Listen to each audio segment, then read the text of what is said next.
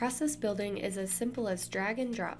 You have a visual canvas on the right and a number of different task types or building blocks over on the left. You have user-facing tasks as well as system-facing tasks. As soon as you establish what your process should be, you'll simply build by dragging and dropping.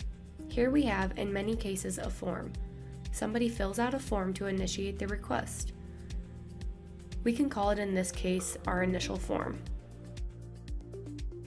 And then we're just going to start building out the other steps in the process. You have the ability to set milestones or custom statuses. Something's in progress, something's been approved, something's been denied. Those different milestones or statuses are things you're going to report on and also communicate to the user.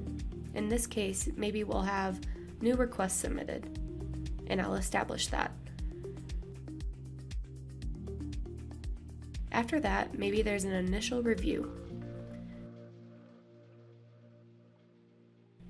Alright, we can bring over that review or approval task and say we have an initial review. I would just connect those together by bringing over the arrows. Once somebody submits a form, we're going to need to set a milestone. Then it's going to go to initial review. If it's under a user-facing task, like an approval or review, we would then say, who is it going to? Who are the recipients? That could be a person, that could be a group, it could potentially be 2 or 3 different folks, just depending on how you want to set it up. You could have it go to Sally if it's one type of request, it could go to Ben if it's a different type of request, maybe Sue if it's a third type of request, and if it's a fourth type of request, maybe you need input or decisions from all of the above. So it's really just based on how you want to establish that or set it up. For any of these tasks that go out, by default, the recipients are going to get an email notification.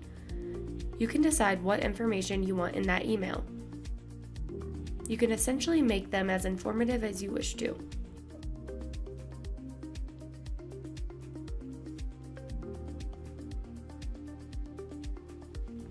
And then you can also set up reminders and timeouts. So if you want to set a threshold and say, this initial review needs to be completed in a day or 2 days, you can then say if something isn't done after 2 days, let's go ahead and send out an email reminder. You can also set up a second threshold where time's out. If this is out here for a week, we're going to go ahead and escalate it, or we're going to have some other action take place. I've built out a few more steps where we have a loop going back. If we need more information upon that initial review, we can deny that request once the initial review or approval has been given. Maybe it goes to the VP for approval. You could have several levels for approvals as well. And then once approved, it goes through some sort of fulfillment process. We're kicking things off in parallel. We're gathering more information and perhaps updating a third-party system. It's really just dependent on how you want your process to flow.